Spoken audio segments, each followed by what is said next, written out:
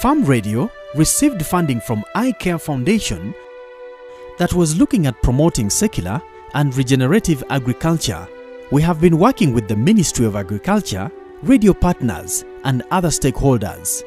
In this video, we are seeing how farmers have adopted the different regenerative agricultural practices in the different district hubs.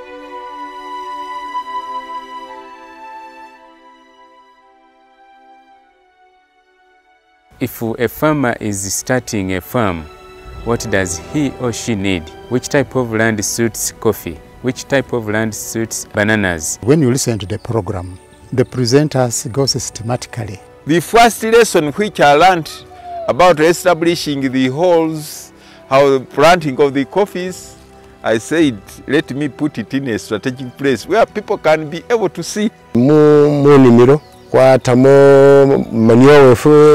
Umudayi wezi kwa mamu byayo yesu kozesa ankabanga ogula fertilizer nengo kozesa ko manure wefu ebyayo. We have realized those contours are nutrient arresters. Twawuliza programu ekwatagana n'akawuka akakaza obutabi bwe twabikozesa tukizuulidde ddala nti akawuka kakendedde nnyo. Katemwanyi zitambula zikola okuva ku ziri ze twasimba nga tetunasoma.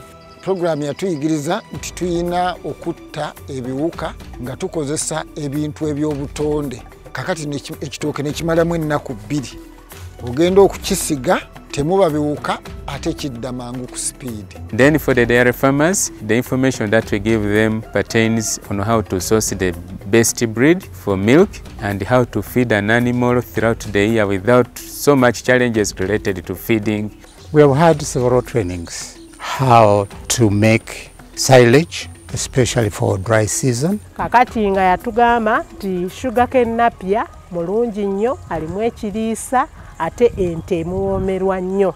Enjawulo gye ndabawo ente terya kingi nnyo nga bwe yali erya mukonzikonzi. Luli twayitanga abasawo kumpi buli mwezi okujja okutuyamba n'otuwa amagezi ku nnyana nga tezirabika bulungi oba nga zirwadde. Kakati emyezi gisoba mu 6 nga ennyana zaffe tuzeerabirira ffekka. Baatulaga butya bwe tuyinza okufuna wadde nakiri kiba nti kyatondebwa nti kyamata nyera bwe baterabiriddwa tekuwa ekyo.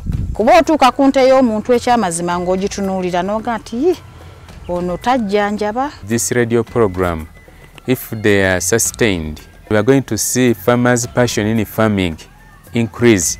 There is room towards the end of the program for the listeners to call in. When you hear a farmer speak and also interacting with the broadcasters, they feel farming is now a profession or the occupation that can bring together a farmer who has never gone to school to a class of people who have gone to school, and that connectivity causes farmers to have that pride within themselves and also to love and treasure what they are doing.